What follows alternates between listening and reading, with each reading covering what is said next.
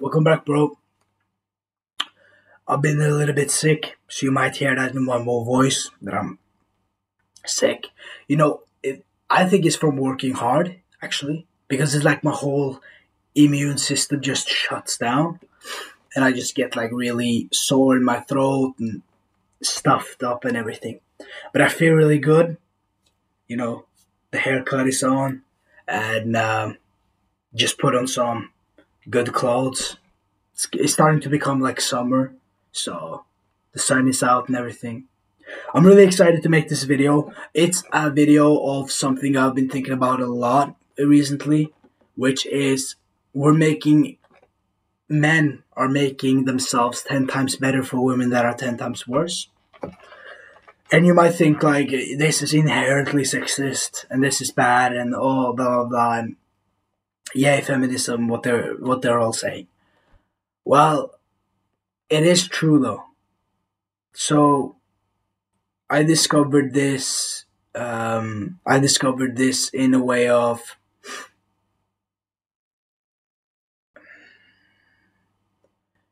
online. There's a lot of men, right? This is how I discovered it. There's a lot of men who's preaching about making themselves better, self improvement. You got Hamza, you got First Man, Chris Dermy, you got Jack Hopkins from CEO of Testosterone. You got all of these guys that are making themselves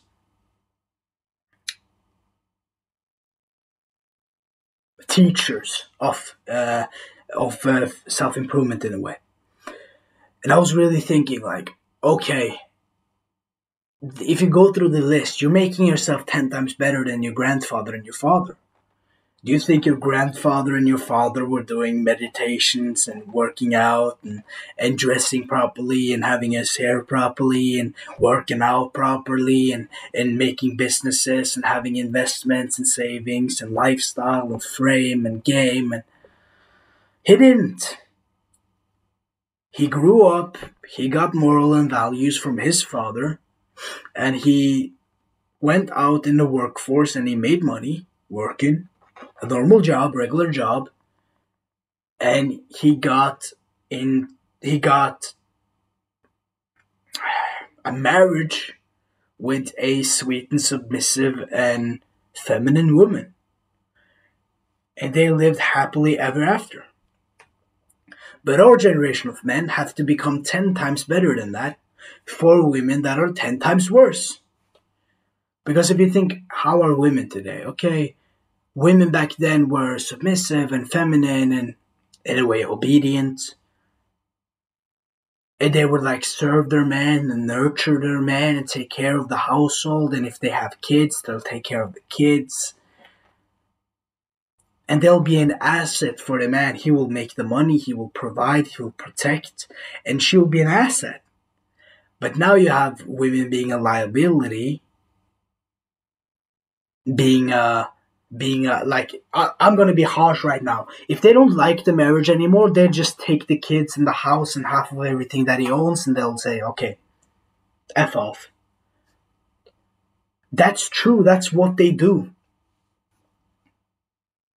That's what a lot of people do. Like the divorce rate are over 50%. So just think about this, bro.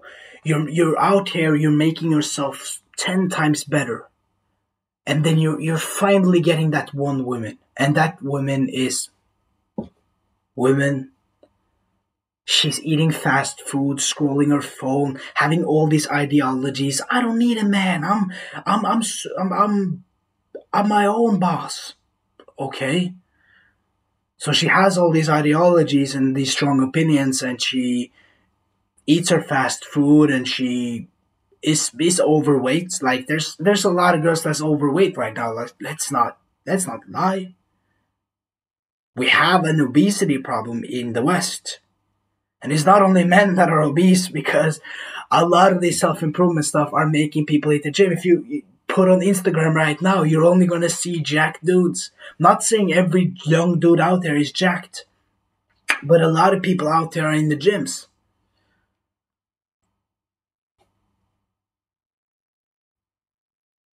So that's the woman you're running after to attract. So you become 10 times better than your father and your grandfather and your great grandfather and your great great grandfather, all in one generation. And you attracted the club girl, the party girl. That's what you attracted. And I know there's a lot of people out there who are saying, but you can attract this and this and that. You can attract so much more. Well, I don't see it. Yes, there are people that are getting extremely good women. Yes, there are. Yes, there are people online that show proof that you can get really good women if you're just patient. But the truth is, the majority of the women out there are 10 times worse than the generations before. Am I saying that, oh, maybe it's not worth it to do self improvement and everything? I'm not saying that. I believe self improvement is an extremely good activity for men to do on the sides. The thing is that you might go through all of these things but still be short and be deemed out. You might go through all these self improvement stuff, not really making the money and get deemed out. You can't take it, you gotta take it seriously. I'm not saying that. Invictus preaches take it seriously. Self improvement is number one. Becoming Invictus is number one. But the world isn't really logical anymore. It's a little bit all over the place. So you have to understand that most of the time,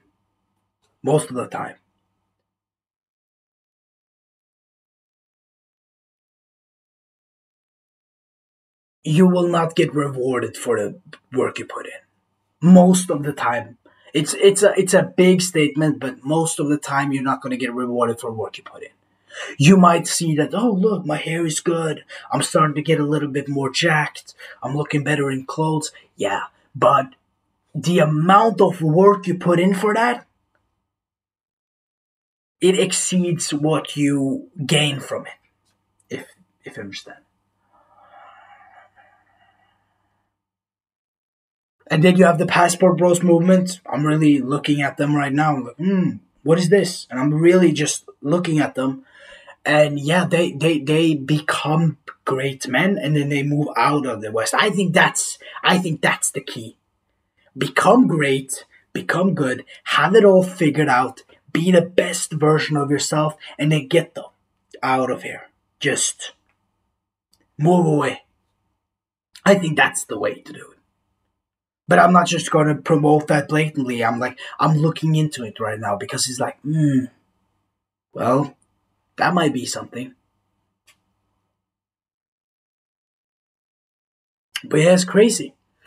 We have never had a generation of men that are improving in this rapid way, while we've never had a generation of women who has been as bad as now. Like, let me be controversial right now. A little controversial take. Let me be controversial. What exactly is it that a woman should or have to do? What exactly is it that a woman have to do except be pretty, be submissive, be nurturing? That's it. And then you talk to the men, they have to look good, have the money, be protectors, be providers, have all of these things. And a lot of things is genetically too, like height, something we can't change. Like if a girl is 6 foot or a girl is 4'11", 4'10", 4'9", she's not gonna have any problems. A guy is 5 foot something, like he's gonna have it hard. Like under 5'10", under 5'9", you're gonna have it hard. You know what I'm saying? So it's like,